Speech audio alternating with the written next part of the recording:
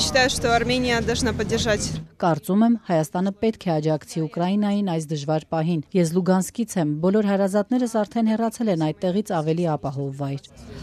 Я говорю все время с родными, все говорят все время с родными. Ես անդադար բարեկամներիս հետ եմ խոսում, շատ ծանր հոգեբանական վիճակում են, բանկոմատներում, խանութներում հերթեր են, մարդիկ այնտեղ պանիկայի մեջ են, քաոս է սկսվել։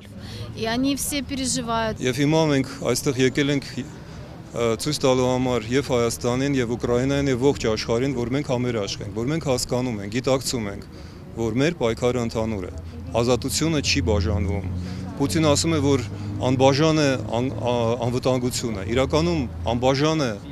ազատությունը, անբաժան են մարդկային արժեքները։ Մենք պարզ